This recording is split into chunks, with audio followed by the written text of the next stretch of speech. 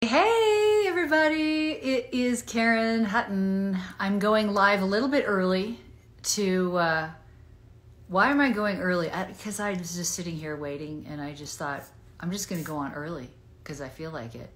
And that way it gives people a chance to kind of get in here, get the call that we're going live, and that I've got some wonderful friends coming by to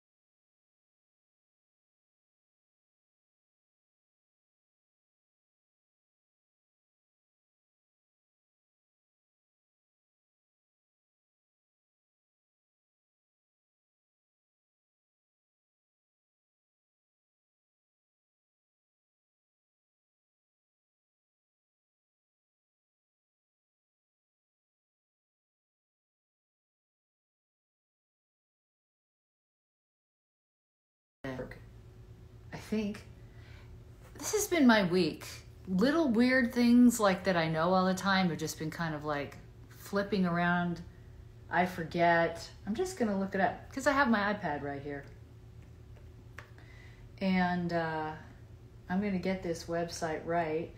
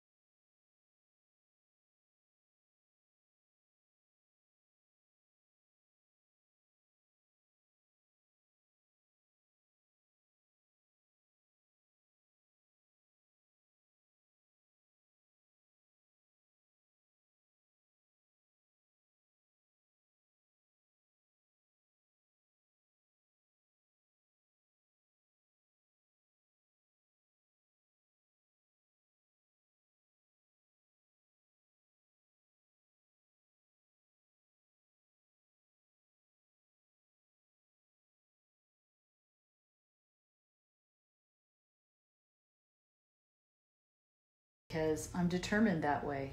And it's kind of annoying that I'm determined that way. But hey, we haven't officially started the live, even though I did. So where you want to go to check this out is SedonaPhotoSyn.org. And perhaps they will pop that in the chat.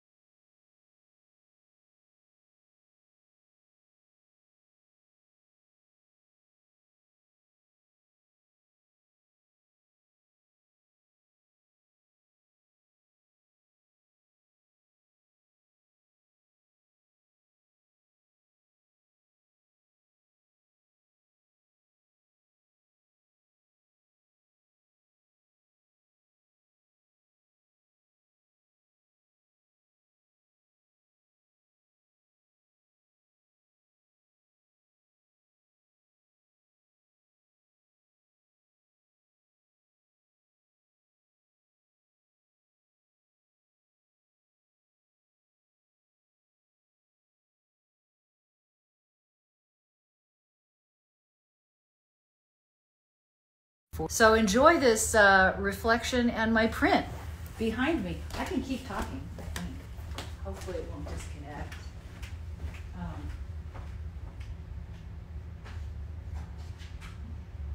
You know, live is exactly what it says. It's live. It is alive.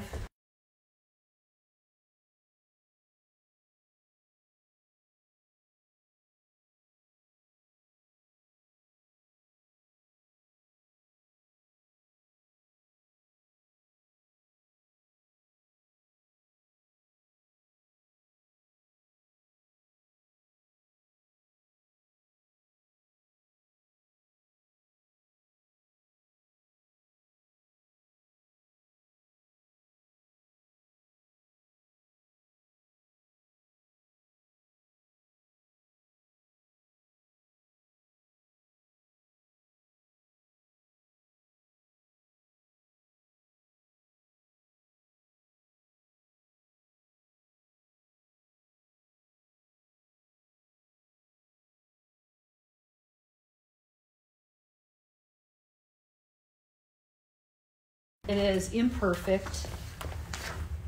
And so am I. So, hang on a second, because now I think my feed is going to be better. I'm not going to tell you what just happened, but I will tell you that this kind of shit has been going on all week. It's the little things, and they're just kicking my ass. So I'll admit it. It's been a really challenging week. So is this better? Is this better? Is this better?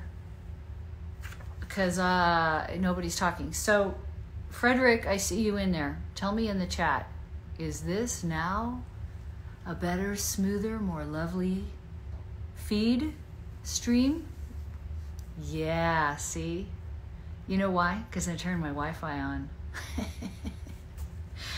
Oh my God, yeah. So where's everybody calling in from? Calling in? What do you say? Joining? Where are you joining from? Usually we see countries all over the world. Thank you, you guys, for letting me know that's better. And thank you for letting me know that it wasn't. So where are y'all coming from? So today, while you're getting in here and telling me where y'all are coming from, I will say that I'm going to bring them in here in a minute. But Renee Robyn is like my little goth soul sister. She's like one of the most freaking incredible, talented people that I know in so many ways. And we're so many like overlaps. But her official, this is why I wanted to print it. Her official description is she's a Canadian-born digital artist and photographer, voracious travel addict, and retouching instructor. If you go to, see here I go with the websites. We'll talk about her website, where to find her, because she is freaking amazing on so many levels. Like I say, that's why I want to talk about photography. This whole live on Fridays is aimed at my photographer friends and collectors and people interested in photography and art and life, and just kind of that place where purpose and life and art and fabulosity all kind of do that and make a fun conversation. So that's why Frederick and Renee, that's right here in this zone right here. That's where we all met many years ago, and so I haven't talked to them together for a really long time because we've all been so busy. So I wanted to bring them on in here and talk. And Frederick, who is just like my brother from another mother. He's a passionate. So I pulled this off the internet because I thought, what does the internet have to say about these friends of mine? Like if I were introducing him and I didn't know them, because like some of you might not know him. So what would you be reading about them? He is a passionate entrepreneur, marketer, and host of one of the world's most popular photography podcasts, This Week in Photo. And I can attest that he's all those things, but he's so much more. And we are so much more. So where y'all coming from? Just pop it in here. Today's overall theme, we're going to get talking about stuff, and I just wanted to introduce who they were so you kind of know what page we're on. Those of you who know Frederick and Renee know what an incredible duo they are. None of us work together. We're all off doing our own things, coming together here to chat. But it's an Ask Me Anything theme today. So you can ask questions. I'm going to keep an eye on the stream. We're going to pose questions and kind of get into it starting about now. So Frederick and Renee, who are in the house, just throw in an invite to join and I'll bring you in and we'll kick it off from here. Now that I got my bumpy start out of the way, I turn my Wi-Fi off at night so it doesn't make my brain go crazier than it already is. So yeah, it's going to get very animated. Here we go. Renee's coming in first. Our little chickadee will be here momentarily. Frederick will be sending over his invite momentarily, and we'll get him in here. There she is. Hi, darling. How are you? Good. How are you? Good. I'm just kind of like propping this thing up. It's, yeah. Yeah, I know. It's total propsville. I gotta move my. I have this like $17 tripod just so I don't have to, like, in the middle as I'm talking, the phone goes and falls. Because you know now that you've experienced some of my Tech Gremlins this week. You know that can happen. Did I miss Oh, your yeah. invite? Did I miss his request? Why am It I just not popped seeing? up, You did? Where did I it go? think. See, okay, Frederick requested. Why am I not seeing it? Because it's Tech Gremlin week at Karen Hutton's house. Frederick joined. Okay, can you send it again? Can you send it again? See, Renee's our social media maven. She knows everything. So she sits there No, and my goes, God, no. I've never even done an Instagram live before, so this is really? the first. Oh, you're another virgin. I love it. Like a Yeah, there's not many of those virgin. left. I've, mm, mm, mm, mm, mm, mm, mm, mm. I'm still looking for the request. Frederick, I don't see it. Won't let you resend. Oh, Frederick. Okay, jump out and jump back in. If you rejoin, if he rejoins, that should work, right? Are you allowed to have like 3 people on an Instagram live? Yeah, Oh, absolutely. You can have up to 4. oh, That's a new feature. a See, that's quadruple, something. quadruple. Yeah, If a it if it quadruplian. if 3 is a thruple, then 4 is a quadruple. Okay, if you say so. I don't know. I'm So, getting so there. there's another thing I wanted to try. Let me see if this actually works. Oh, wait a minute. Oh my God, here it is. I found it. I found something. Let me see if that works. Oh, yes, Made it. yes. Oh my I knew it would God. work eventually. I knew Oh it. my God. It's just been tech hell. It's been freaking tech hell. I've hated it. It just, oh my God. I was Yeah. like so mad. I couldn't get the announcement in my story right yesterday. And I'm writing to Renee going, I don't want to necessarily go all expletive crazy because I'm trying to clean up my act, but F, F, F. You were That's, oh, channeling Renee Robyn. Nice. Yeah, it's fair. You're allowed to let your inner Tourette's out. yeah, I know. Thanks. Thanks. Yeah. Oh, God. Yeah, she comes out whether I like it or not, I'm afraid, quite often. So how are you guys? This is the first time we've like been together in a I really long know. time. Feels like the Last time, Avengers. Avengers last time, I assemble. know. last time we saw each other was in San Jose at Was it? I thought so. yeah. And we like hung out and we had lunch and I we still just had blue hair, so that's been a long time because that was like years ago. I think I remember that. Karen, didn't I send you that picture of us, all 3 of us? I Yeah. think I sent one no, of you it. sent Maybe me I sent you it to sent you, Renee. yeah, you sent it to you sent me the picture of us doing the chat. Right, right. Right, See, which was so many awesome. pictures. So many pictures. Yeah, I hear I can share a picture in because I want to do that. Let me see something. No, share? Does that let me share a picture? No. Because I have a picture I actually want to share with the crowd because today's a very auspicious day, but I got to Yeah, do it like unplanned this. by that, by the way. Look at that. Look at that. Okay. This is Renee Robyn. Oh, look at that. Our chat comes up. That's super awesome. So yeah, so check that out. What am I showing everybody? Yeah, so that was how I got started in professional photography. What happened to you there? I'm going to zoom in a little bit more. Yeah, Look at I that. was Look at that leg. riding my motorbike to a job that I hated, and I got hit and run over. And I spent the next 6 months, 5 days in the hospital, a bunch of them in the ICU unit, and then spent 6 months learning how to walk again, 2 years learning how to run, and the Jeez. rest of my life since then trying to figure it out. But yeah, Right. that was one of the only photos I ever let be taken of me in that time period. I didn't let anybody take photos of any of it, and I wish that I did. On the topic of photography, I Yeah. wish that I had let people document it, but I was so fucking angry. Yep.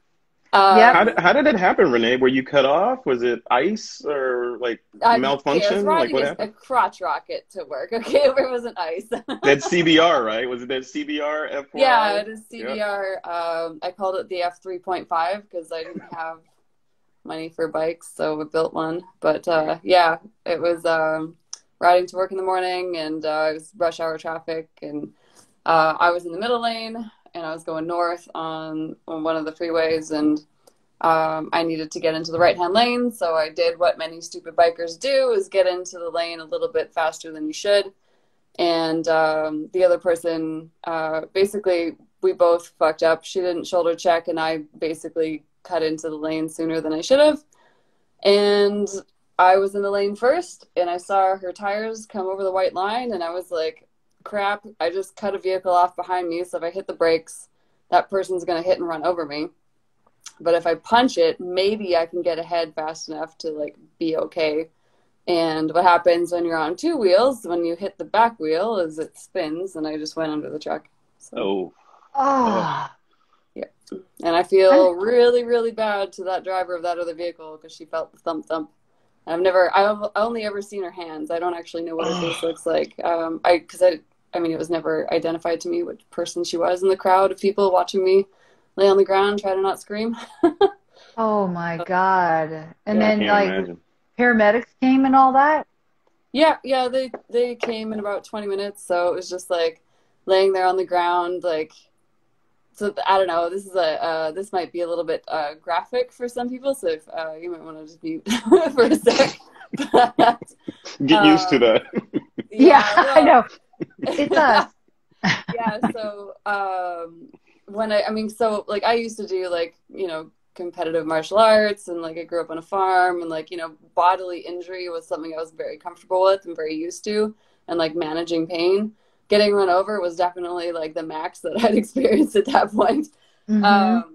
But I knew that I had to stay calm. I knew that if I freaked out, yeah, exactly. When two people change lanes at the same time, it's always a disaster. And if you're on a bike, you're going to lose. Yeah, so I was laying there, and I was just like this fucking hurts, because I didn't lose consciousness, right? And I was bleeding. The bones had come through my leg, and I had all my leathers on. I had everything. Like, so here's the thing: if I had not been run over, I would have literally walked away. I had like a tiny scrape on my knee where something that I was sliding on had cut through my leathers, and that was it. But I got run over, so it's a very different story. So I was like laying there on the ground, and I'm just like, okay, like we have to stay calm. We have to stay calm. We have to stay calm. Like, however we can do that. But it's like, it's fucking hurting, right? And I'm just waiting for shock to hit, because like I know what shock feels like, and I'm like, yeah, shock, like, come on, do your thing, man. Like, make me numb. Like, come on, science, do the stuff that you're made to do.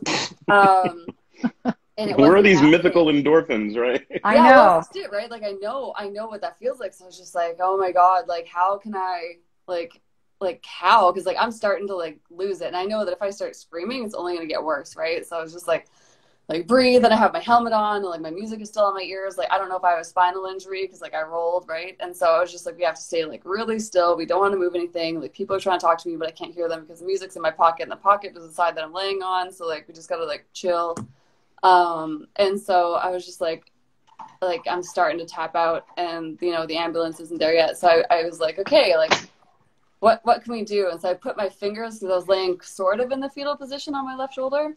And I put my fingers underneath my hamstring, and I pulled my leg just gently, and I felt the sag and like the shifting of the bones. And I was like, there it is. And like shock hit, and like all the like, you know, my brain just like dumped the chemicals into my system, and I was like, oh, thank God. Oh my God. You had to hack your body after an accident to trigger the body to come into your rescue, right? Yeah, exactly. Yeah, it's like yeah, it fucking hurt, but like it wasn't hurting enough for like the shock to really hit. Yeah, your body's going, we're good. Yeah, I was like, I just need like the glossy, like I'm disconnected, I might throw up in my helmet feeling, like whatever, like I need this to stop. But I also know enough about being injured badly that I was like, I'm not taking my helmet off because I don't know if I've injured my spine. Like, I don't know what's hurt other than the part that I got run over. Yeah. So yeah. How do they get the helmet off, Renee? In those situations when they don't know if there's a spinal injury or not, do they cut it off? Before they even like touch the helmet or anything, they basically like really carefully unzip my jacket, and then the paramedic was just like running their hands very carefully, like disc by disc up my back, and you know, and I was having to, you know, they were having to shout because I had fucking heavy metal blaring in my ears. What was the song? I don't even remember anymore. Rob Zombie, right? I mean, I was laying there for like a good 20 before the ambulance showed up, because it was rush hour, right? So, but But yeah, you know, and they're just like, you know, like, how's your back feeling? And I was like, honestly, my back feels fine. I was like, my leg hurts like hell, but I don't know if I'm not noticing my back because my leg hurts more. Like, I don't know the answer. So they like ran their fingers up the discs, and there was no like weird swelling or weird numbness or anything. And they were like, oh, how's your fingers and toes? And I was like, oh, I can fucking feel them. Like, if I had broken my back, it did not sever the fucking cord. Oh, wow. Yeah. So, but yeah, so then once they did that, they like very, very carefully like pulled the helmet off. And then, you know, they were just like looking at me, and there's like this pool of red on the ground, and they're just like, cool. Let's get you in there. But like, honestly, the worst part out of all of it was pulling the boot off my leg in the... Oh, they didn't cut it off? They pulled it off? So, well, because they're riding boots, right? So they're made to keep my feet alive, right? So like, you know, if we slide like that, like I have no injuries, which admittedly, apart from being squished by force, I had no injuries. Right. But yeah, so that was pretty shitty. And I was so disappointed because they had to, just like the fastest way, because they had to stop the bleeding and everything, like as quickly as they could. So they had to like cut off my riding pants. And so anyway, so I guess I'm always trying to be funny in inappropriate situations. And so there's like, I hadn't noticed. Yeah. There's like this whole ambulance full of like paramedics and shit, and they're all like hot and young, and I'm sitting there with my eyes closed, just like trying, and I have a phobia of needles, and they're like punching all kinds of shit into my arms, and I'm just like, this is not okay. Like, the needles are fucking terrible. They hadn't got to the boot yet. But I'm sitting there like with my eyes closed, and I was like, hey guys, and they're like, what? And I was like, I always had this like fantasy of mine, but in my fantasy it didn't hurt so bad. And they just like put the gas back on. They're like, that's enough of that. Oh my God. I can totally see that. I can totally So, see that. They had to cut like everything except for my riding jacket, because that came off easy. I still have that jacket. It's still fine. Like, which is why you pay for good gear. Because like I slid. I was going like 70 when I hit the ground, and I slid, and my jacket is literally fine. So yeah, it was worth the money. But yeah, they're like cutting off my like favorite riding pants. I'm just like, oh no, this sucks. And then they're like, oh, we gotta get the boot off. And I was like, oh no, the boot. Oh. Bad. And there's a broken foot in there. Like, there's nothing to hold on to because it's all so broken to like get the boot off, and it's tight and everything. And I was just like, you're just gonna have to pull really hard, and I'm just gonna maybe throw up on you. Oh my God. And so the break then was where the bandage is? Yeah, so well, it was broken further up too. So like the whole fib was like busted all the way through. But there's also in that image a rod now that has been inserted into my leg with a bunch of screws. That was like post surgery. Yeah. The bandage is where all the bones came through. So, where were you? Were you in Edmonton or where? Yeah, I was in Edmonton. Okay, so you had Canadian healthcare, so good. Yeah. Yes and no. I mean, I had to wait like a bunch of hours in a hallway for an operation, but it was but like, still, you got the operation. Yeah. But that was pretty shitty. But that was 11 years ago today. 11 years ago today. Do you set off? I think you do set off the depends metal on the country, but yeah. What's really fun though is when like security is like squeezing my leg to be like, "Are you sure?" And I'm like, "I didn't fucking have surgery to put a bomb in my leg. Fuck, it fucking hurts. Stop squeezing it. Stop squeezing it." Oh, that's a t-shirt. We need a t-shirt with Renee Robyn slogans on it. That's yeah. It hurts. Stop squeezing it. Yeah, that fucking sucks. And it's like, so many people have metal in their bodies from like various accidents. Like, why is this weird for you? Like, you probably see 50 of us in a day. Fuck off. Like, yeah. Stop squeezing, you asshole. It's probably like an internal game. They're like, here's one. Let's see how hard we can squeeze before you make her say something. Right? Yeah. And it's like, I know it's a felony if I hit you, but goddamn, you were testing me. Is it? If it's involuntary, is it? I don't know. Yeah. Oh my God. No, That was that was a life changer, man. That changed everything. Well, so the involuntary hitting part is kind of funny. So, and I'll wrap this up in a minute because this is kind of gross too. But I mean, the whole thing was gross. So there was at one point, like I almost had to have my leg amputated because it was getting really infected and like the blood was flowing in, but it wasn't flowing out. And basically like my leg was rotting from the knee down. Dude. And we couldn't figure out why. And so I went to the hospital and there's a wound specialist there. And this guy is a fucking field medic from the Army. It's actually his previous job. He just like deployed to Afghanistan a bunch of times in Iraq and was like, enough of that shit. And he's just like, so he's like the last step at the hospital before he cuts, like people get their limbs cut off, right?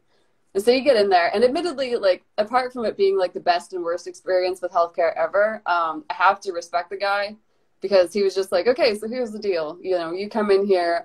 He's like, I'm the last stop before we cut parts off of you. And he's like, you don't drink, you don't smoke, you don't do drugs. He's like, if I test or smell any of that on you, he's like, I'll cut your fucking leg off myself. And I was like, yes, this is awesome. This is what healthcare should be. This is the fucking accountability to the people who are in here. Like, fuck you, pull your weight. And I was like, that's fair, man. Like, that's on you. It's like, that's on me. Like, and I don't drink or smoke or do drugs anyway. So I don't, like, yeah, that's easy.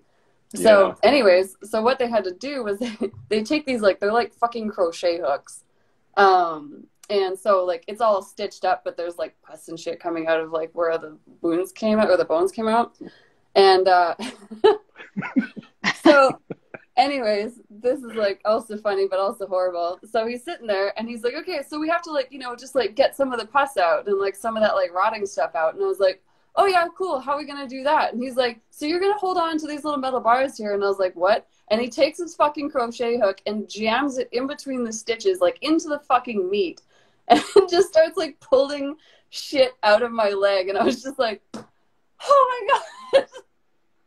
This hurts. It's like no anesthetic, no fucking nothing. And I was like, of course you were in the fucking Army. Like, this is not a war zone. Wow. Oh, nobody's shooting at us. Give me something, you asshole. Like, why not? Why no anesthesia or anything? Apparently it just takes too long to take effect, and like they push through so many people every day. I'd be okay with waiting a couple minutes. But they don't want to wait, right? Like, they don't want to wait. And so they fucking don't. And yeah, so they just like... Hit me across the jaw, knock me out, something, you know? Trust me, it hurts enough you almost faint. Oh my God. But yeah, so they like jam these crochet hooks into my fucking leg and just start like pulling out this like rotted meat and stuff. And anyways, yeah, between that and acupuncture, I was able to save my leg. But you like talk about like reflex to hit somebody. That's crazy. Just, oh my like there's no God. warning of like this is what we're gonna do and it's probably gonna hurt like a bitch. It's just like cool. So yeah, you see these bars here, we're just gonna go, and you're like, oh. You should tell this story to anybody considering buying a motorcycle. You know, so, just in case. I rode a motorcycle. We had motorcycles for a short bit, and I rode and had the leathers and did everything. But having trained horses for 45 years, I knew it was just a matter of time before I fell, because you know that's what's going to happen. So I rode until it was like it was fun. I had my fun, and then I was like, I'm done now. I haven't fallen down yet, and this will be my great experience. I had an accident Bye-bye. on a motorcycle, Renee. Like my accident was not nearly as dramatic as yours. It's actually embarrassing.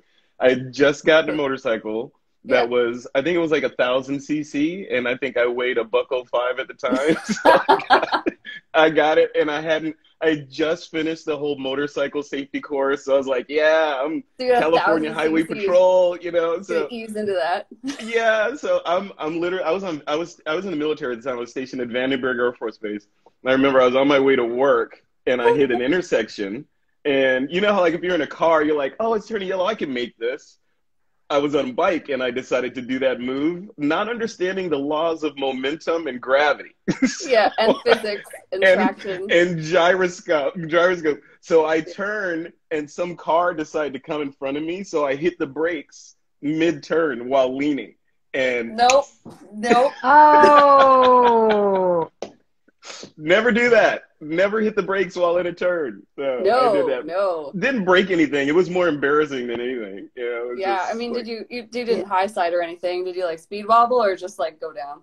No, it was so slow. It was just like, boom. And then you got to struggle to pick up the bike and Yeah, get to and the I didn't know how to do that. I was new. I didn't know how to pick up a bike. Remember, $105 and a 1,000cc motorcycle. So I'm like, how do you get this thing? Right? Yeah. So luckily, some people came and helped me, and we pushed it to the side. And then I had to explain to the base commander, or to my commander, why I was, riding a bike inexperienced. So, but amazing. no pus, no no pus, being no pulled blood, out of my leg. no crochet hooks.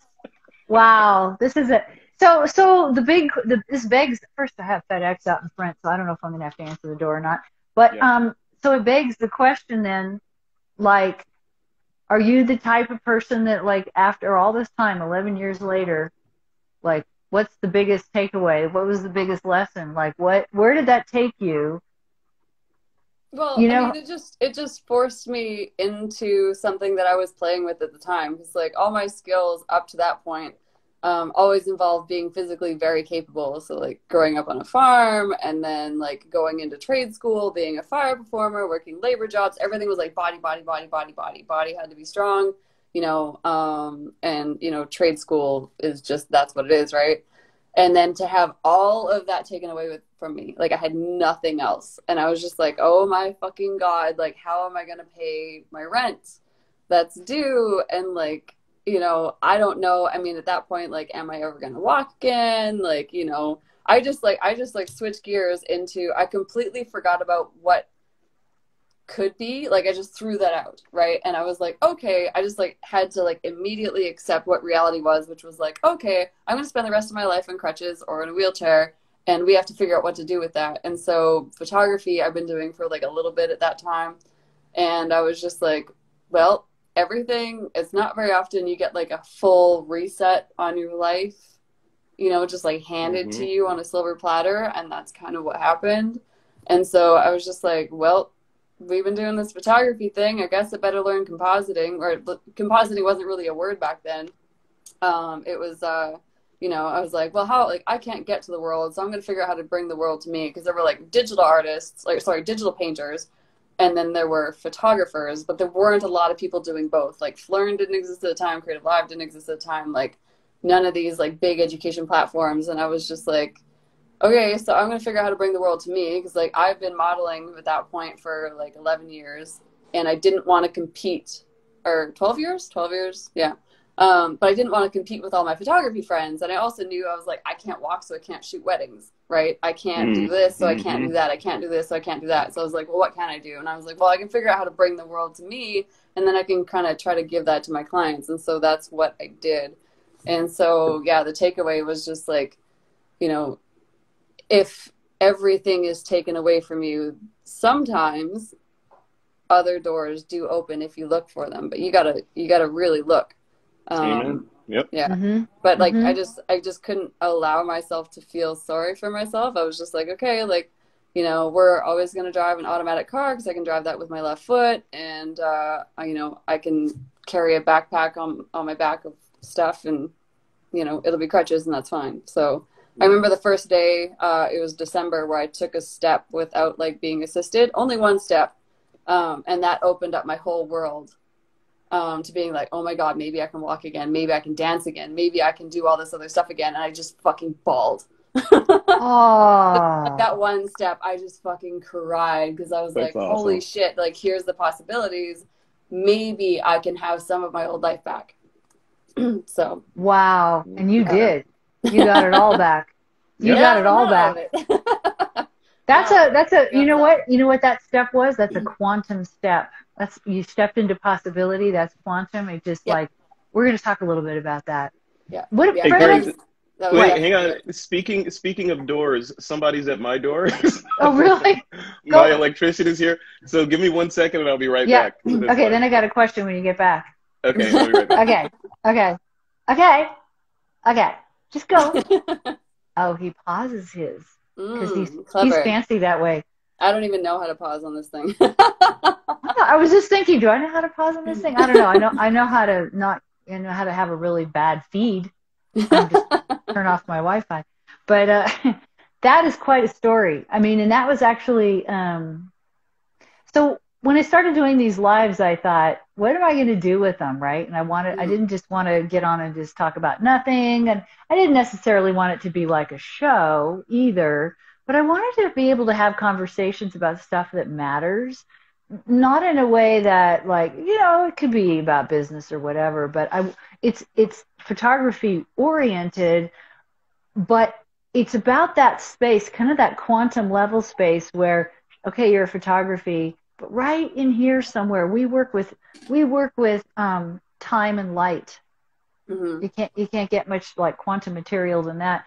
And I just think we're in a time, on the planet where we have possibilities that maybe we hadn't counted on before, and different perspectives that we can have that we never considered having before, and how those kind of changes can affect not only our art and our work, but our lives. And you just preached the whole story right there. That was brilliant.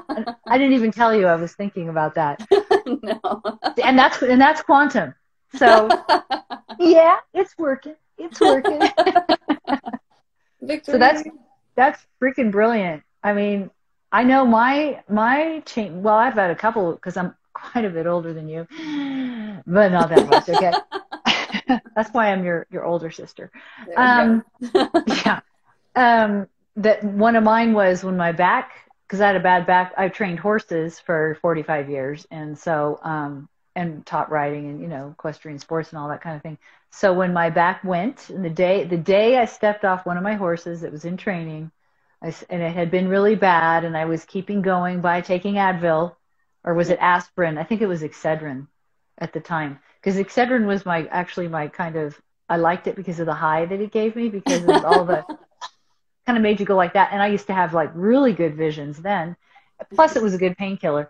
And so, and I figured out how much you have to eat to be able to eat it without it bothering your stomach. So I had it down, and I could keep riding until the day I couldn't. And I got off, and I stepped off the horse and stood on the ground, and I couldn't move. And so one of my students was nearby, and he said, "Are you okay?" And I said, nope.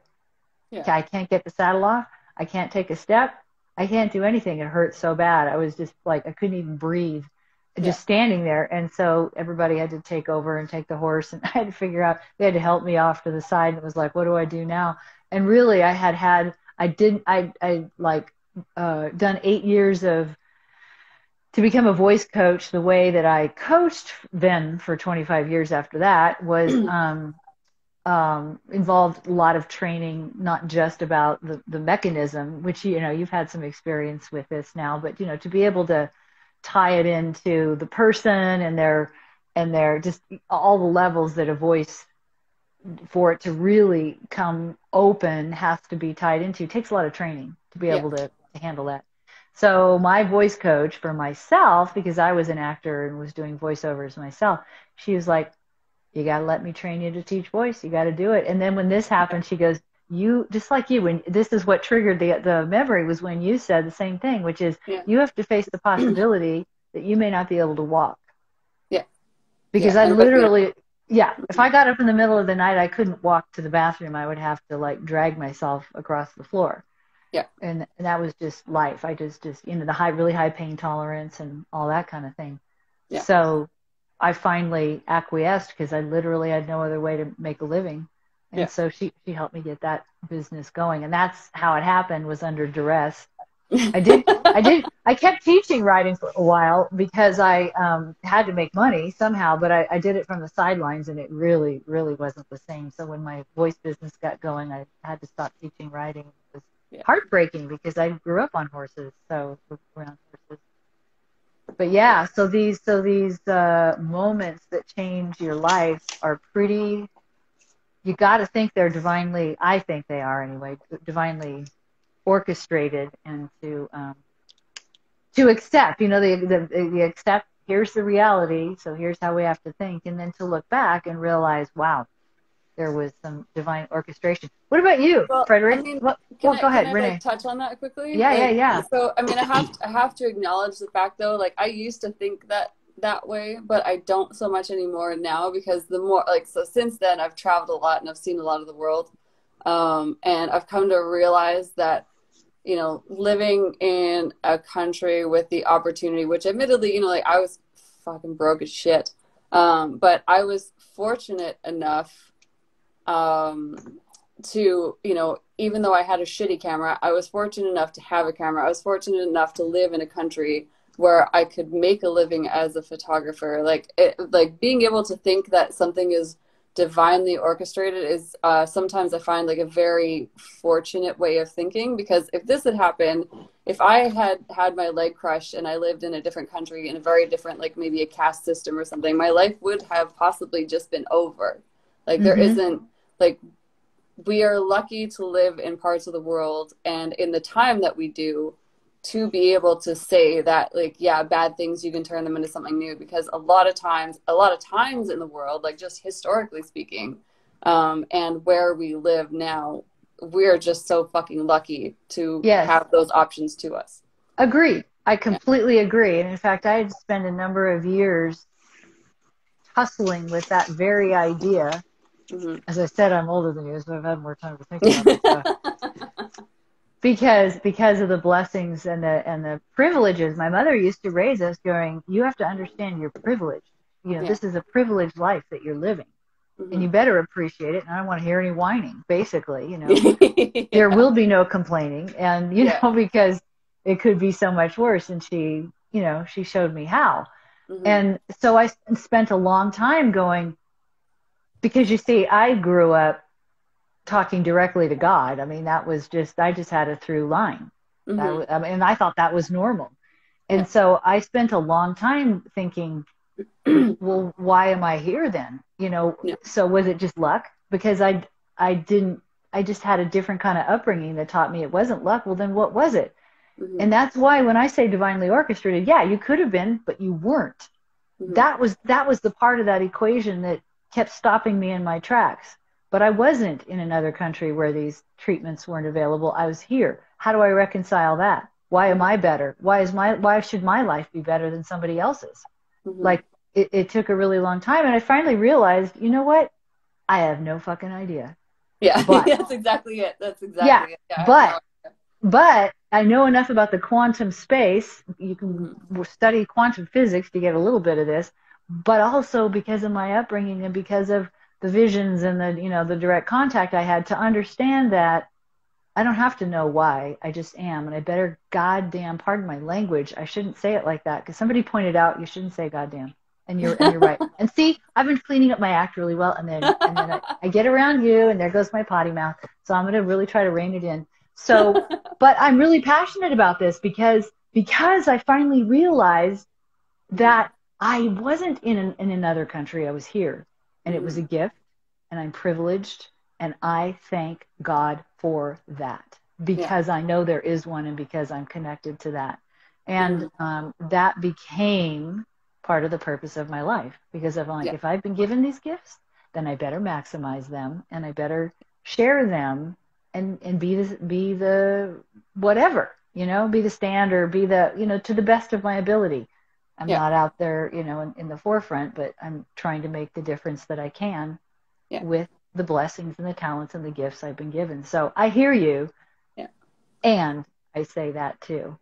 Yeah, no, definitely. I mean, that was something that I was talking to someone that I know about, you know, like, how does he deal with the fact of, you know, the immense privilege that he was born into, and his privilege was not necessarily race or gender, but like financial luck. He just very, very lucky that way.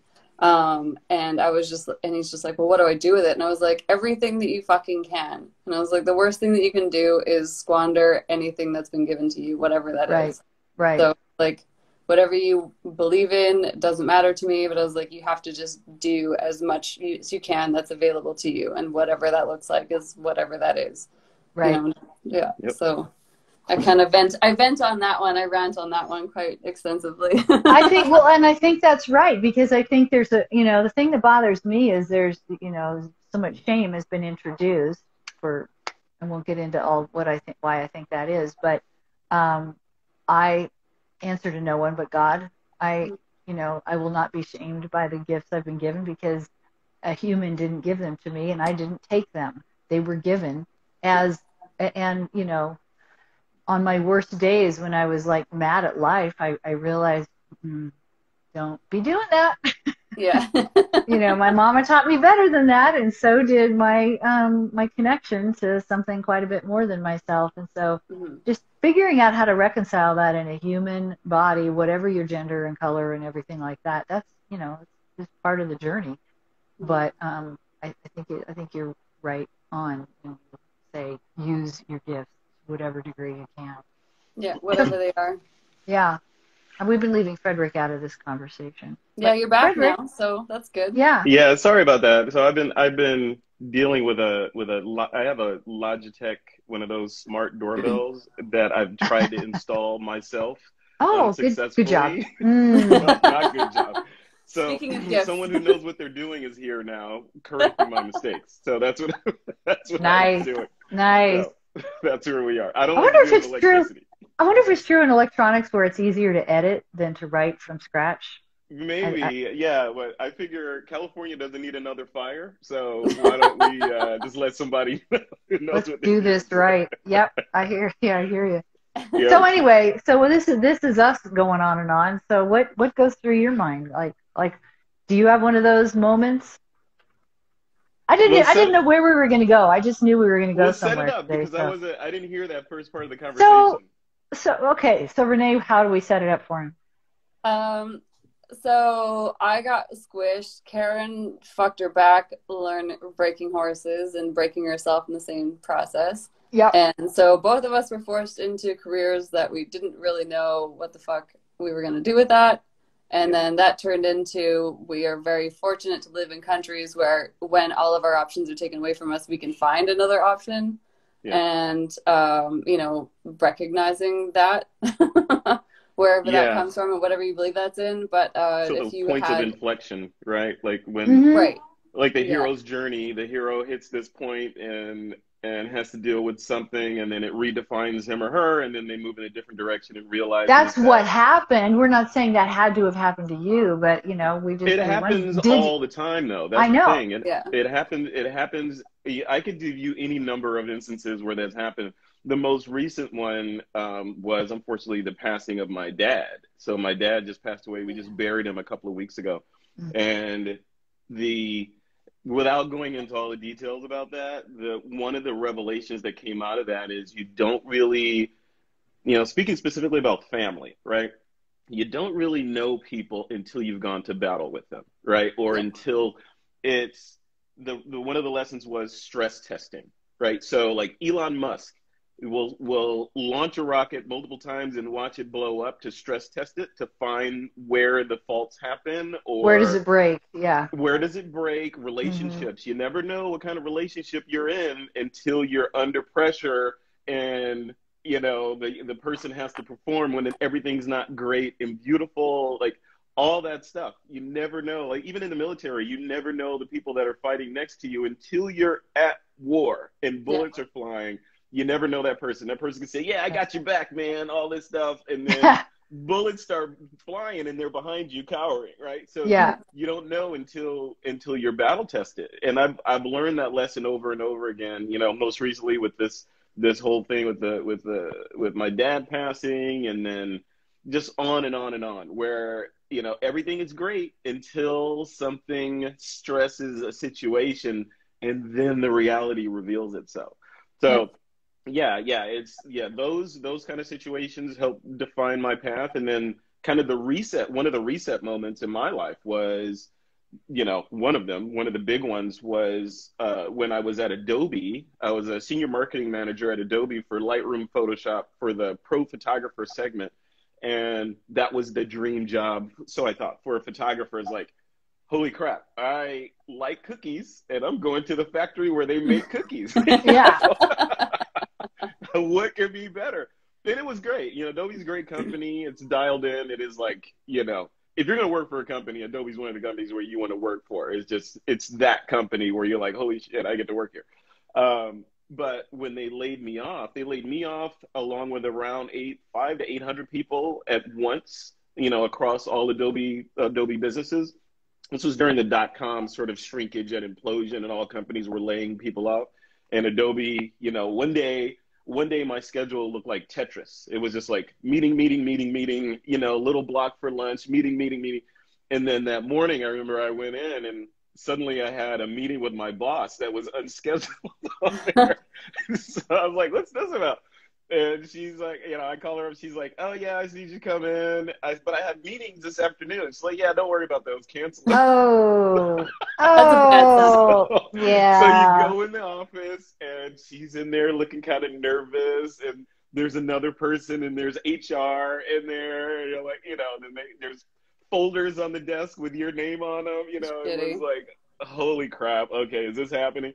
But long story short, as a result of that, you know, and I've told this story before, I built what I call Operation Fireproof.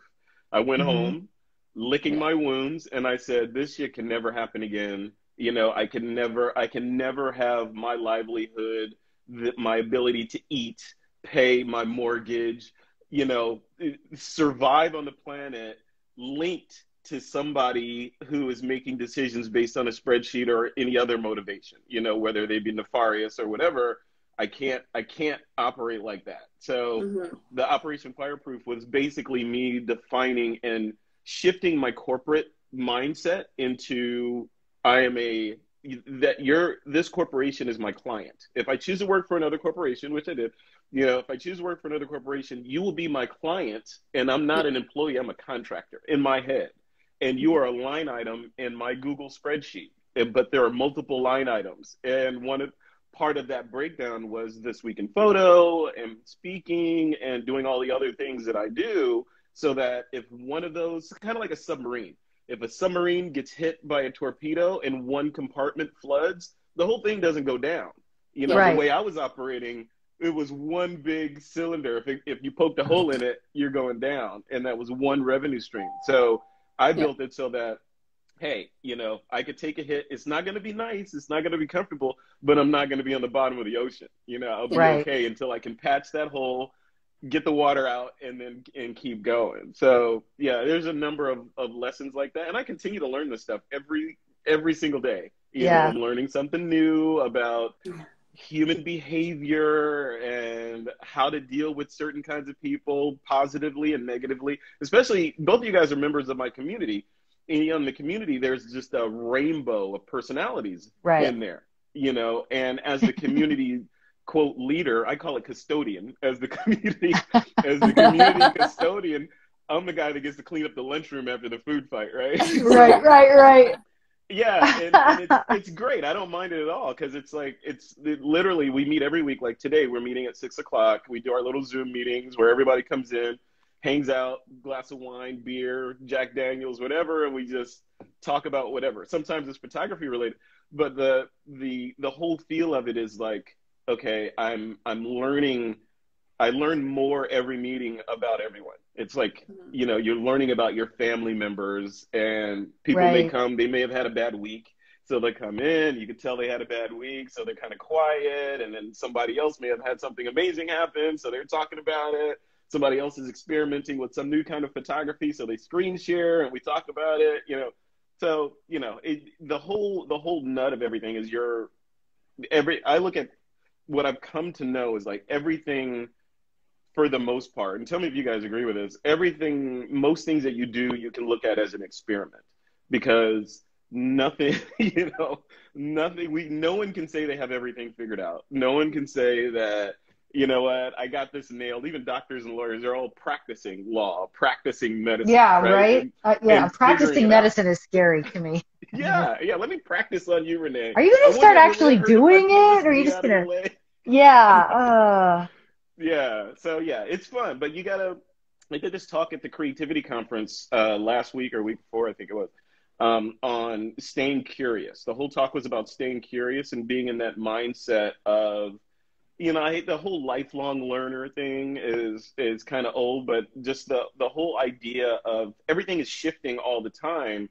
And if you freeze yourself and say, you know what, I know how to use this camera, I know f-stops and shutter speeds, and I can make a landscape photo, and I know how to do that. That's all I'm going to do. And you don't look at all the other things that are kind of popping up and, you know, the opportunities to do even cooler things, and you kind of silo yourself. So the whole talk was about, hey, what if you think, yeah, I specialize in this, but I can also try these things and give my Right. permission, give myself permission to experiment and fail. You know, it's okay if I try this. Like, it's okay if I try, you know, whatever kind of photography, Jabari photography. I'm going to try that. And then because I saw Renee Robyn did it so effortlessly, I'm going to try that. And then you fail. And you're like, well, maybe that's not for me. So now I have that knowledge of, maybe I don't want to try that anymore. So, I but mean, if you never admittedly, try, you never know.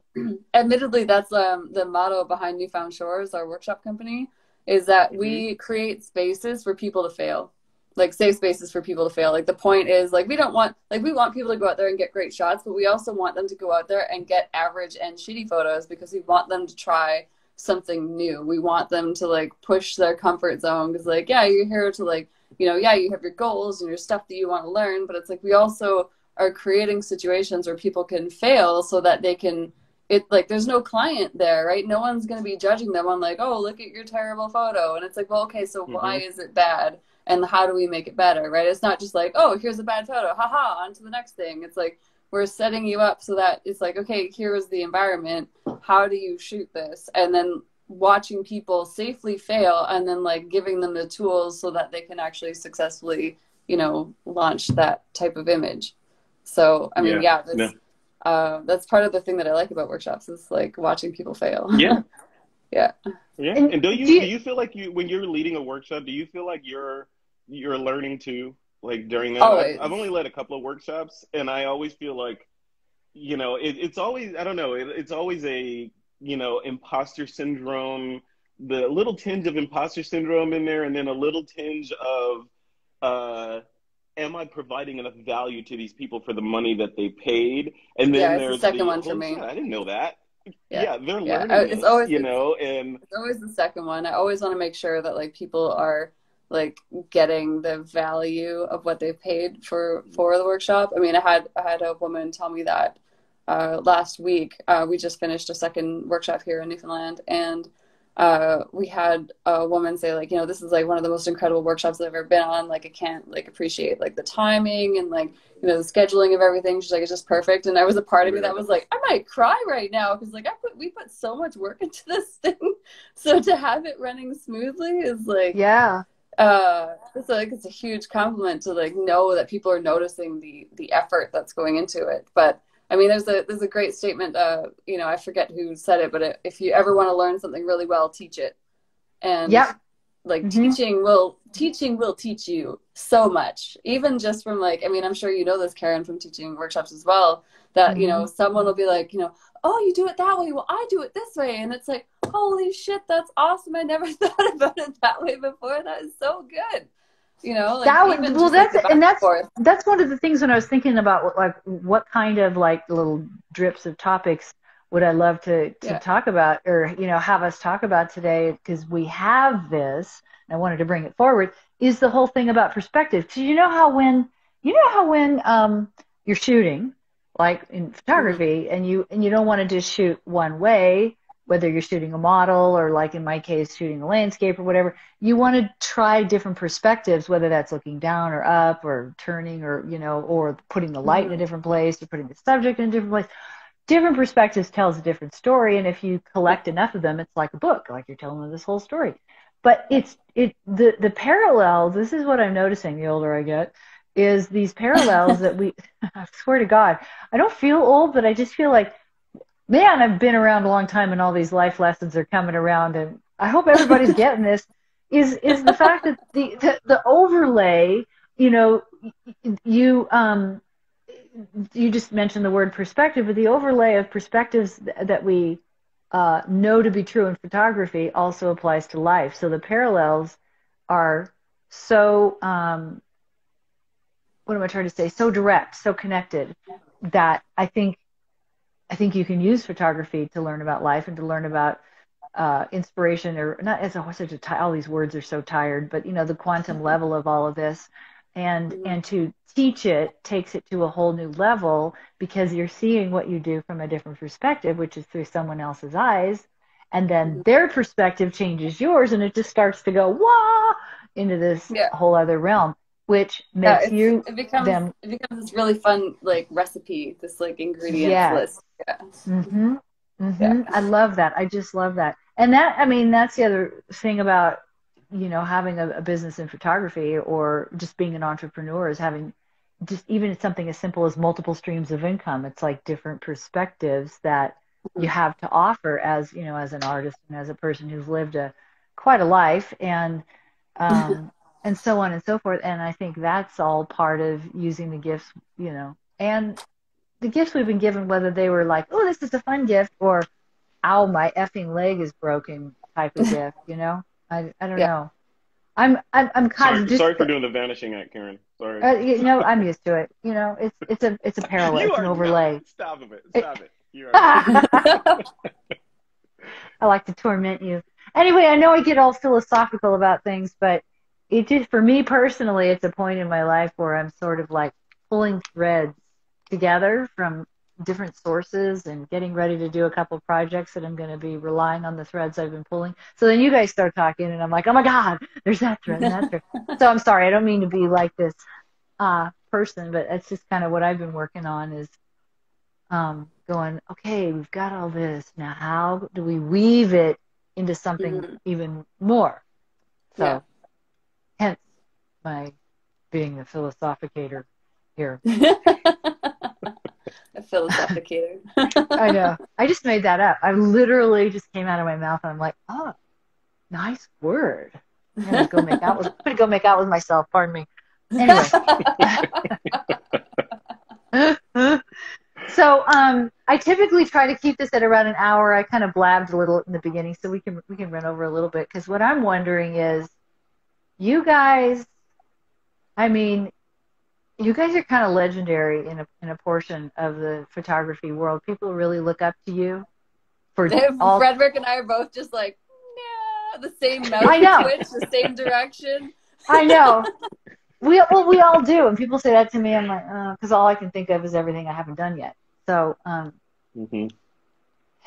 it's that thing. But in it, okay. So I said quantum, and I said, you know, if we were to sort of throw out, and if we imagine, because you know, I love what if, and I love questions, because questions, when you ask yourself questions, your mind wants to answer.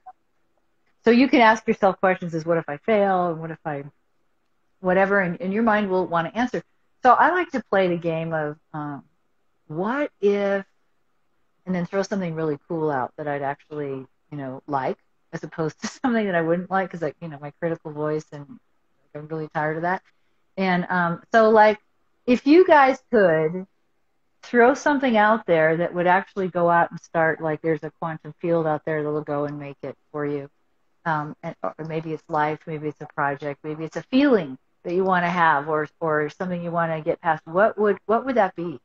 Like, what's your what if? What if it could be like this?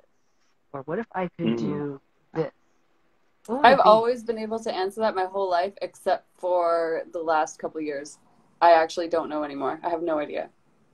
So when I used to coach, and because I don't coach as much right now, I used to say, well, what would the feeling be? What would you want to feel like? Because a lot of times, like, I don't really know what thing in the world would fulfill it, but I know the feeling. Yeah. I have a huge what if. I have a huge one. So let's hear it. What my version of what if is wouldn't it be cool if? so what do you mean? Wouldn't it be cool? Wouldn't it be cool if money was not an object, right? Like, what would my world look like if there was no profit motive in there? If I didn't have to, you know, just that shit, all the obligations that I have to take care of on a daily basis. If all that stuff was taken care of, what would I be doing? Like, what would Frederick look like? Would I still be doing this stuff? Would I still be podcasting? Would I still love photography? Or would I just be, you know, vegging out and you know, rotting away in a corner somewhere, like filling my face with food? And my answer to that, I think I would be doing probably very similar to what I'm doing now, but I would be traveling more, provided you could travel, right? I think I'd be I'd be more along the lines of a Renee Robyn, how she's always, Renee Robyn before the Robyn got her wings clipped because of current circumstances. Um, but just being able to go around and shoot and create content and meet interesting people and eat strange foods and, just building those kinds of memories is what I do rather than, oh, there's 10 minutes before my next Zoom call. Let me scarf a TV dinner, So that's I think that's my what if. What would the world look like if, for me, if money wasn't an issue? Renee, does that ring a bell for you, or you still draw a blank? Because I have a second question. If you draw a blank. I mean, the only what if that I have really is one that's unsurmountable. So, I've been working on an art book for the last while, and it originally was going to have somebody working on it with me, and unfortunately that person passed away this spring, and that person is irreplaceable, unfortunately. So everything is different now, and it happened twice actually. I lost two people this spring who both were projects that I was working on that were turning into books, and those people, I can't replace them, and I can't fix that. And so that's the big what if that I get really stuck on. That is like, I can't replace these people, but I also can't exclude them. So what do I do with that? Yeah. So maybe a what if. A hard one. So that is a hard one. But I've faced ones, and I'm not trying to be, but I'm doing it because we don't have like all day in this Insta Live, and who cares, right? So I'm going to go for it and say, the thing I have always had to do in those, because we're very strong-minded, you and I, and to our own detriment at times. So I've learned to crack that one just by saying, I have to first think of all the things that ever happened in my life that I could never have imagined on the other side of it, and then they turned out, and I'm like, who would have thought that? I never would have thought that, and it turned out so much better in ways I don't even know how that happened. And so, because I know you it's been hard the last couple months for you, and I know you're really familiar with how you don't like feeling. But I'm just thinking, what if they are irreplaceable, and it isn't going to be the same, and it's not going to be that? But what if it could be something completely that you didn't expect? You can't even imagine it, but it feels amazing. Like, I mean, I have figured out the workaround for it, but it isn't the same. And no, it is a good workaround, but yeah, it's very different now. So they are Band-Aid fixes. They're and it will be interesting and exciting as a result, but it is a Band-Aid. Yeah, I can't give away all the details on it as to why that is. Once we launch the Kickstarter, I will be able to explain more and in detail. But I have learned that because I mean I have lived in the world of always have multiple people in your life that can do a certain special thing just in case. What ifs, right? Of like, what if something happens to this person, or what if we decide that we're no longer compatible friends or coworkers or whatever? Like, always have backups. I've always been the person that's like very good at plan B. And in both of these cases, there is no way to make a plan B except a Band-Aid, which is unfortunate, but I think it'll still be interesting in the end. I hope so. It will. I'm going to imagine for you that some kind of crazy miracle, some kind of crazy shift happens. You don't even see what I don't understand is like how the fuck I'm going to raise $30,000 to print this book. You don't know, but oh my God, I can't even imagine. Well, maybe you should. Maybe you like. What would that feel like? It's like that's what I try to do, because there's so many things that I find I limit myself on. But I can't have it. And I'm like, why? What's the ceiling? What if it happened a different way? That's all. That's all I ever invite all my friends when I get into these conversations. And I talk to myself the same way because I run into the same things. And I don't know the answer. And I just have to go, I've seen much harder things than this turn out incredibly, like, miraculously. Why not me? So you don't know. And maybe you don't have to. Maybe that's the lesson. I've been crossing all my fingers and toes and just like head down, just like going for it anyways. Like, you know, the same as everything, but it's still those losses are very evident, very, very evident. So hopefully what we make as a replacement is at least an appropriate honor to the people who were there before. That's kind of what I'm hoping for. I'm pretty sure it will be. I can see that. And I'm so. I'm just gonna hold that whole feeling and thought and idea in my consciousness. What I'm gonna do is imagine that for you. Fingers super crossed. Yeah, I think that's great. Did we already ask you that, Frederick? Yeah, he answered it already. You answered that one. Okay. Yeah, asked and answered, sir. Asked and answered. Yeah. Clearly it was memorable, Karen. No, I know. Sometimes right? you just tune out when I talk, right? I don't tune out when you talk. You know, I go into an altered state when we talk about this stuff, and then I'm like, oh crap, what timeline am I on now?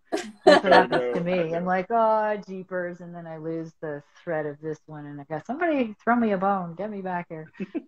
So, welcome to my world. I usually don't let that stuff show, but hey, it's been that kind of week. So, I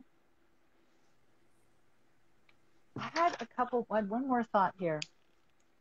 I have three more, but I want to look and see which one I want to go with.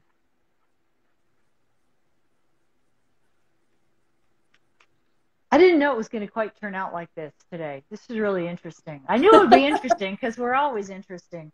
We're playing jazz, Karen. We're playing jazz. Just like I said, we're going to do the jazz thing. And I always like to leave people with something from, to think about. And this one's being pretty philosophical. So if you could,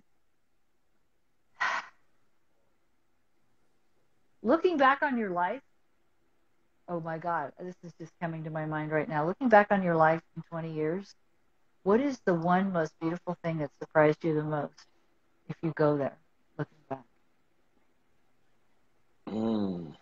Who's going first on that one? Mine's easy. What's yours? The birth of my daughter. That was the most terrifying and surprising thing that has ever happened, right? Because I was like, holy crap, a kid, another life form, another, expanding my carbon footprint, that whole mindset. And then when she showed up, I was like, even every day, it's like, holy crap, look at this. This is the definition of immortality, because I can imprint on her what I think the world is and should be, and then I can over time fade to black, and she's gonna carry me and my memories forward over time. And she's just, all the good things, some of the bad things, but mostly the good things of what me and her mom are, she is. So wow. That's the most surprising thing, because you go through life as a young guy, you're like, yeah, it's all about hooking up with chicks and the conquest and all that stuff, and the bad thing is you never want to get anybody pregnant or whatever. But then when you're in a relationship and then it happens and it's like, oh, okay, yeah, she's awesome, I want this. So that was it was very surprising for me, of like, okay, this is not that scary after all, and I understand, and it makes sense. And it wasn't until she showed up until I understood it all, right? Until I understood that, okay, and now I am actually immortal for the most part, because I made this other person that's going to carry my genes on, So it's really interesting. Wow, that's amazing. She is beautiful. Oh. Yeah, she's a little nut. Yeah, she's a little nut. What about you, Misty? I think, and this is actually unintentionally kind of the opposite. There's a part of me that really appreciates the fact that, and this sounds negative, but it's actually not, the fact that, you know, nobody is going to know anything about me in like, you know, 100 years. And for some reason, that's very freeing to me. Like, I can fuck up and I can make mistakes, and like, ultimately, like, nobody fucking cares.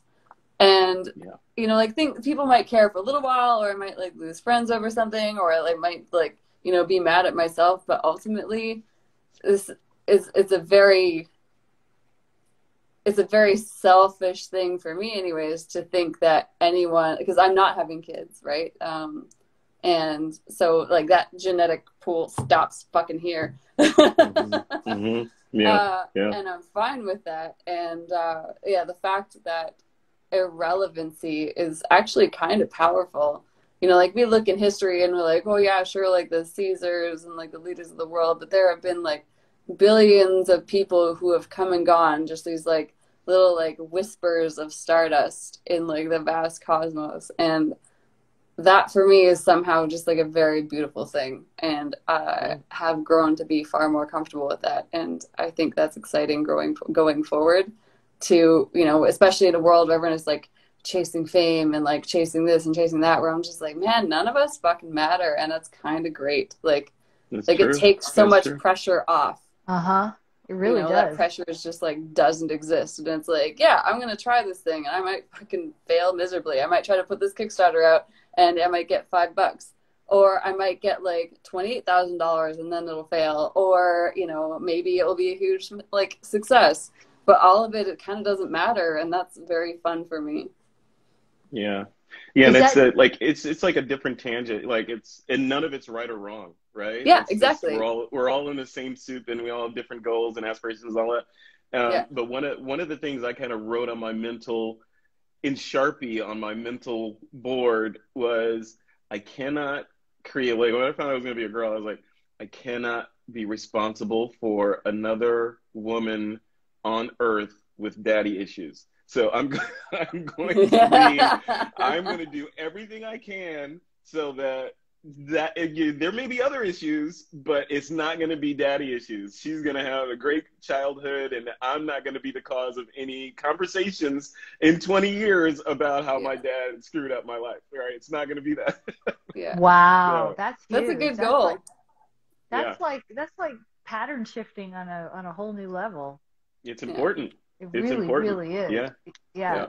Because if I've learned anything throughout my life, of like in my dating era, was a large percentage of the women that I dated had daddy issues, right? Do you think maybe you just had a type? Maybe I was attracted to daddy issue women. Yeah, maybe. Who knows? We will never know.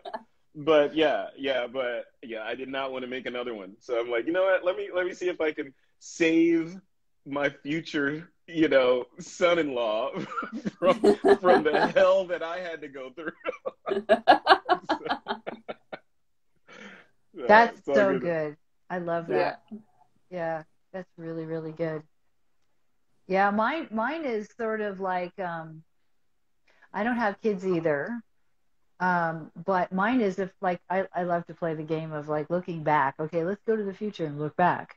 Like what surprised me or pleased me or whatever, is that sort of like taking what you said, Renee, and the same thing, because I actually had some family situations where I realized it ends with me. And it doesn't matter. I don't have to save any of this crap. I can let it all go. But it's so weird because I hung on to it for so long. So what is life like then? You let it all go. What's possible then? And kind of feels like a little bit of a death. You got to go through a little like weird griefy thing, but then on the other side of it, what's possible? So then looking back, the difference I always wanted to kind of make in the world was, so the vision that drove my life from the time I was about 8 years old, because I used to have visions, was the one with the light. You know, I've talked to you guys about that. You know, the big column of light that came through and washed out. So standing pillar of light, like literally the vision was that, standing on a stage. Light comes through, washes out, heals people, blah, blah, blah. And now it's all I ever wanted to do. But, of course, in 3D Earth, you have to do stuff, which is kind of annoying, and that's always been a problem for me. But that looking back, maybe it was because of letting go of like all the stuff you're talking about, Renee, or whatever. But looking back, it actually happened. Mm-hmm. And I don't exactly know what all the things were in this looking back model, but looking back, it happened somehow, Mm-hmm. miraculously, that I did do that in the way that I was intended, because I always knew I came here for a purpose, but that it happened. And every time I think about it, I always want to cry, because it's really like that it could happen in this hellish planet. Yeah. Would be a miracle, and I think it actually will. I really do. I don't know why I'm crying, except I do I shouldn't even say I do every time I talk about it, because I never talk about this. But you as are you know, consistently crying every time we talk about it, so I mean that's fair. I know every time we talk about these things, I end up crying. Anyway, so that's mine. So I think that there's no mistake that we all met, that we're all having this conversation, and that we work in a medium that utilizes light and time, and encourages creativity, and kind of almost demands of us that we move through a really base level of 3D into something more because of the medium that we work with. Yeah. That's just my weird way of looking at it. Yeah. And one thing to throw in there, Karen, is like on the topic of procreation and motivation, right? So one of the shifts that I encountered was being an entrepreneur, a solopreneur, and sort of doing what we do, building businesses and content and training and inspiring and interacting and all that stuff. And there was a palpable shift once there was a immovable requirement for funds, right? So when it's just me, like I literally have done this. I could live on a box of ramen noodles for a month and be okay, right? And the heat can go off if it needs to, and I can light a fire, I can survive as an ex-military guy. I can survive for a long time by myself, uncomfortably, but for a long time. I can do that. But when there's another human that is relying on you in the mix, then it shifts your decision-making process. It shifts how much money you feel like you need to make. It makes you stay up an extra hour at night or a couple of hours to get something done. It makes you, you know what, let me send this email to this company. Maybe I can get something going there. It has pushed me in a different direction. Not to say I wasn't motivated before, but it's a different kind of motivation. There is zero margin for failure, right? There's no, well, you can just go live in your car for a while if you want to. That option is gone, which means you need to be even better at what you do to generate revenue so that can't happen, right? Back to that childhood thing again. So yeah, it's an interesting shift. I'm sure I'm 100% sure I'm not the only one. I've heard other entrepreneurs and people say this, that even Steve Jobs mentioned this, like their motivations they shifted after they realized that, hey, I have to do all this stuff too. And it's a different kind of shift. Not to say that, not having kids makes you less motivated. It's more of, it's a different kind of, it's a different kind of thing. It's weird. It's hard to articulate. Yeah. No, I know. A lot of it is. Art is like that, hard to articulate. But I do feel, just as in speaking voice, I feel like who we are and really kind of like owning it and letting it swirl through us, it really comes through our work. And, all the retreats that I ever lead, we always start off with this whole process of going deeper and getting that, it's a lot like, when we did the voice stuff, Renee, with the breathing and the kind of settling in and all that kind of stuff, because you got to go in there so that and free stuff up so that the real voice can come out. And because we work with light and pixels, it embeds itself. So I'm tying this back into our photography, Fridays, in that what we're talking about is a really deep level of personal creation and personal creativity, and kind of like, here we have two epic, people in the photography world who are just, incredibly creative in very different ways. And, this is the kind of stuff you kind of have to do to get that, aside from getting your skills up. Because if you have just a good set of skills, great. What are you going to do with it? That's right. Yeah. That's right. Yeah. So Yeah, I heard A tree falls in the quote. forest. I heard a quote a long time ago. Oh my God. And it might be from Fight Club. I could be wrong on this, but something to the extent of there's a lot of really talented people out there doing fuck all. And I was like, that's pretty good. yeah, that's good. Yeah. And on that note, I am going to wrap this up so that we're not keeping people away from their lunch or whatever they're doing for too long. So I just want to thank both of you so much. Do you want to let everybody know where to find you? Renee, Robyn, you go first. Jinx. See that? See? Sister from another mister over there, I'm telling you. For me, my room is thisweekinphoto.com. So all roads lead to the website. You can subscribe to the podcast, join the community, check all the stuff out that I'm doing at thisweekinphoto.com. That is my website. Excellent. Missy? And I am at reneerobyn.com. So www.reneerobyn.com is my website. And then at Renee Robyn Photo or at Renee Robyn Photography or Renee Robyn. One of those combinations will get you places to find the things and the stuff. And if you're interested in finding out more about the book, there's not much online yet because I'm still figuring out a bunch of back-end stuff. But keep an eye on the social media and everything. And I'm working on getting a mailing list sign-up thing on the website. So once that happens, then people can sign up there. What about workshops? Where do people find out about workshops, or can they book you for workshops? Yeah, so workshops is www.newfoundshores.com because we run them here in Newfoundland. So, so newfoundshores.com or at newfoundshores on Instagram, so we have all of the things and stuff listed, and we're just getting ready to launch our 2022 classes. So, Awesome. Should be fun. Yeah, we did Gross more in the summer, and it was absolutely incredible. So we're running it again next summer with a little bit of modifications. So it should be exciting. So please get your email list up, Renee. Get your email. I got list one for Newfound Shores. I just don't have one for my own stuff, which is dumb because I've been doing this for 12 years, and if I'd done it in the beginning like I was told to, it would be very different. But I am a stubborn bastard. Yes, I can co-sign that remark. Yes. Yeah, do this. Yeah. It's good for you. Fuck you. Don't tell me what to do. That's exactly what it is. Here, take this Tylenol. It'll make your headache go away. No. Yeah, exactly. I'd rather suffer because that is reality. And that's a good lesson. That's a great life lesson right there. You know, you can stop it anytime you want. Hey, so do you teach virtual classes at all? Sometimes, not very often though. Okay. I mean, especially in the last year, people are really tired of Zoom, but I mean, if someone comes up to me, like, you can always reach out to me directly, and like I do one-on-ones as well. So yeah.